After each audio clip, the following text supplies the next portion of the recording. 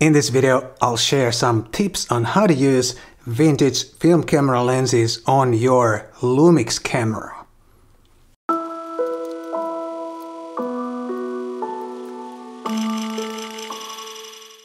Hi guys, my name is Matti Sulanto. I'm a photographer and a Lumix ambassador from Helsinki, Finland.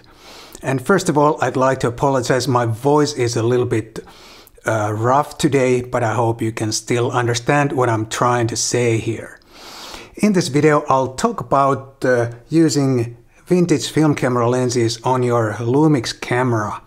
I have some tips on how to use the manual focus and how to use the adapters and which exposure modes to use, and all in all, how to get the best results using a vintage film camera lens on your Lumix camera body. There are so many vintage lenses around, obviously, because film cameras have been around for a long time. But when the autofocus came and digital came, all those fine film camera vintage lenses were almost becoming obsolete because you couldn't use them on modern digital cameras anymore. You could, of course, still use film cameras and film lenses, but you could not use any of those interesting vintage lenses on DSLRs because they were just not compatible. However, after we got mirrorless cameras, the whole thing changed because with an adapter you can mount almost any lens on almost any mirrorless camera body and start shooting. But why would you use these old film camera lenses on a modern digital camera anyway?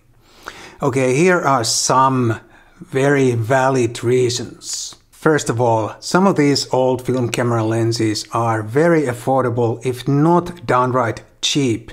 You can get some lenses for 10 or 20 euros or dollars, which is almost for free. And another good reason is that some of these old film camera lenses are very, very sharp and they can be an excellent value for money. And one more reason is that there are so many unique and interesting lens designs in the past that are no longer made, and there are no really like a digital equivalent to those lenses. So if you are interested in lens designs in general and you're interested in some obscure and unique lens designs, then you should definitely try some of these old vintage film lenses. In this video, I have some Leica R lenses that I'm gonna use as an example. These R lenses are made for Leica SLR cameras like this R6 here, and these lenses that I have are on loan from camerastore.com.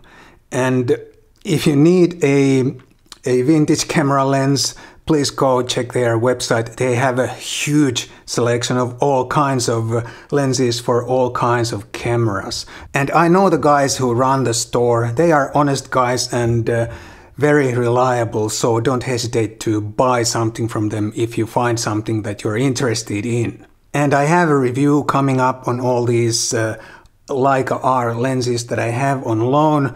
So please stay tuned also for that if you are interested. These lenses are a very good value for money and very affordable for Leica lenses.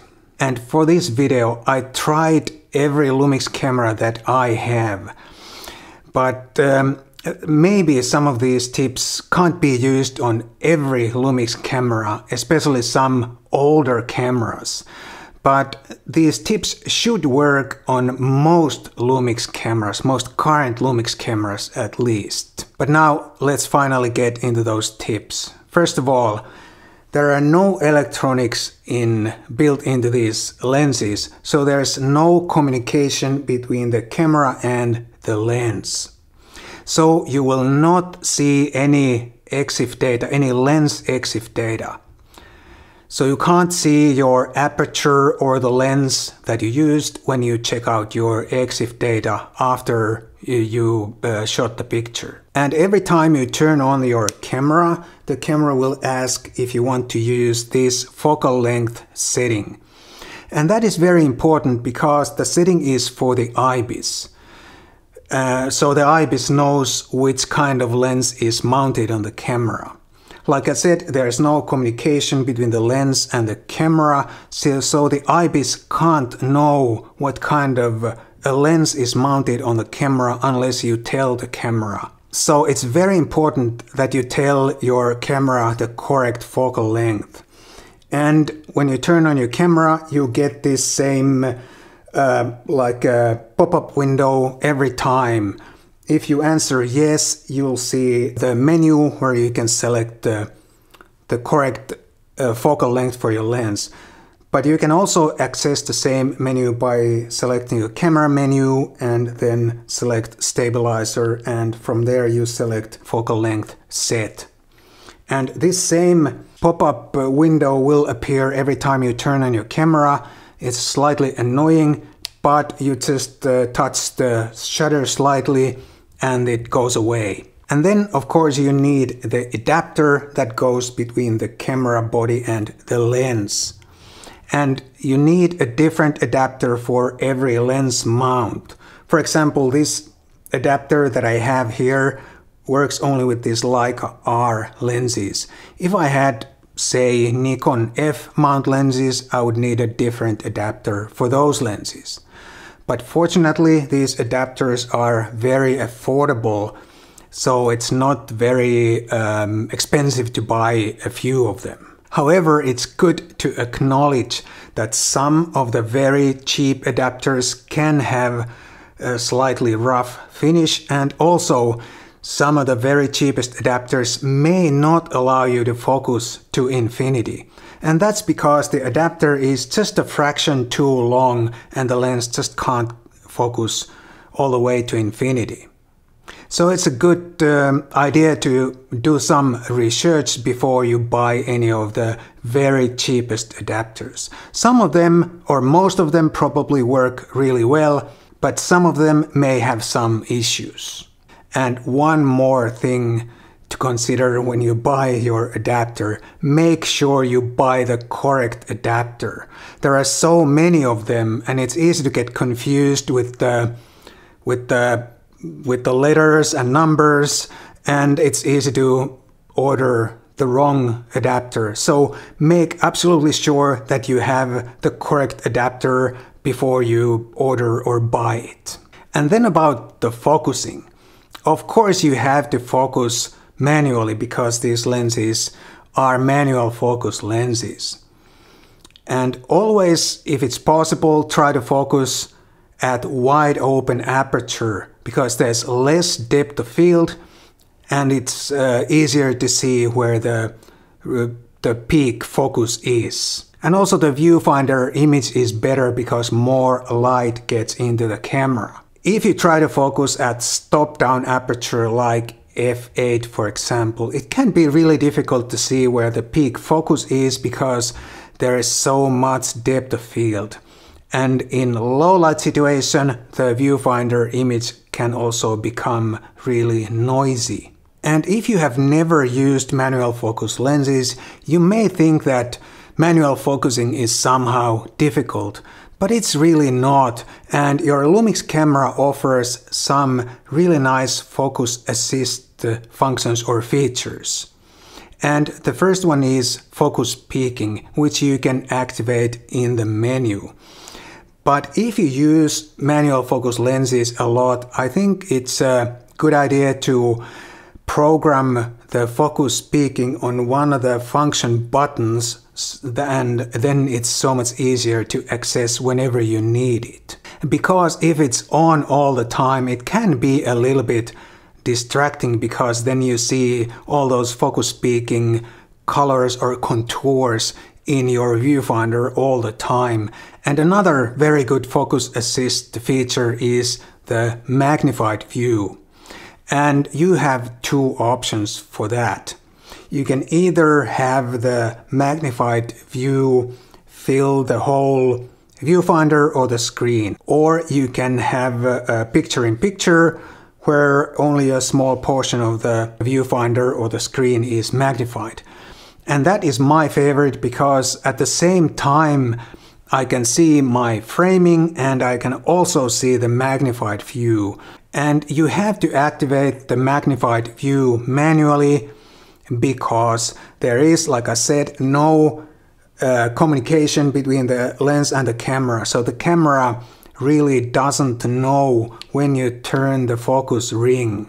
There are a couple of ways to activate the magnified view, but first you have to go into the custom spanner menu and select the focus/release shutter, and there you select MF assist, and there you can either choose the first option or the third option. It doesn't matter which one you choose for manual focus lenses. The first one with the lens symbol, it also activates automatically the magnified view whenever you use native Lumix autofocus lenses on manual mode. But if you only use manual focus lenses, then it doesn't matter which option you choose, the first one or the third one. But make sure either one is selected. And after that, whenever you hit the AF mode button on manual mode, or when you have manual focus lens mounted, you will get the magnified view with one click of a button. And if the AF mode button feels like it's not at the right location for your fingers, you can always program one of the function buttons to do the same thing. On the S-series full-frame cameras, you also have the option to use the joystick to activate the magnified view. And to do that, you have to first go into the cog menu, then autofocus menu, and then MF assist menu, and there you select press joystick and make sure that is on. And after that, whenever you press the joystick once, you get the magnified view. And this is my favorite way to use the magnified focus assist view on the Lumix S-series full-frame cameras. And some Lumix cameras, here's the list, have a high-resolution viewfinder. And with those cameras you can pretty easily focus without any focus assist features, because the viewfinder is so sharp and clear. So if you have one of these cameras, you may also want to try manual focusing without any of these features that I just explained. Whoa, some of these tips are kinda long and hard to explain, but I can't find a way to make it any shorter. Sorry about that. And then about the exposure. There are only two exposure modes functional whenever you have a fully manual vintage lens mounted on your Lumix camera. And those exposure modes are aperture priority and manual mode. And that is because there is absolutely no connection between the lens and the camera, no electronic connection. The camera has no way to control the aperture on the lens. Therefore, the S mode and the P mode don't work. I still have a few things to say about using film lenses. I still have a few more things to say about using vintage lenses on your Lumix camera. But before that, consider buying me a cup of coffee. There's a link down below if you find this video useful. And now let's check out some of the upsides of using vintage lenses on your Lumix camera, or any camera for that matter. And the first major upside is that there's really an endless selection of vintage film lenses. And the second upside is that some of these lenses are really affordable and even cheap. And a third upside is that some of these lenses are really sharp and an exceptional value for money. And the fourth upside is that some of these vintage lenses are really unique and they can deliver images that are not possible on any modern lens. And here are some of the downsides of using vintage lenses on a modern camera. The first is that there is no exif data, so you can't check afterwards which aperture or which lens you used. And the second downside is that these are only manual focus lenses. And the third downside for Micro Four Thirds users, in my opinion, is that there is the 2x crop.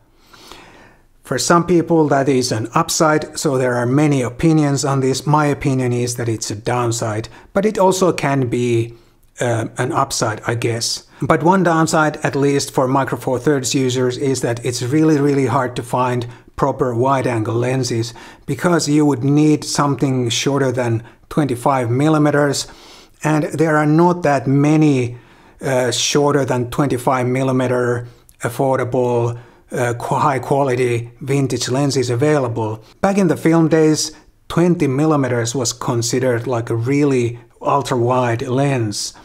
And there are not many like 15 millimeter lenses or 10 millimeter, 12 millimeter film lenses available. And those that are available tend to be very expensive, and some of them are really huge also in size. And one more downside is that you need an adapter, and you need a separate adapter for each lens mount that you have. But nonetheless, I really highly recommend you to try some of these old film lenses on your modern digital camera, whether it's a Lumix camera or some other camera. It can be huge fun. It's not expensive, and you may find some unique lens designs that can deliver some astonishing pictures for you that you would never otherwise find.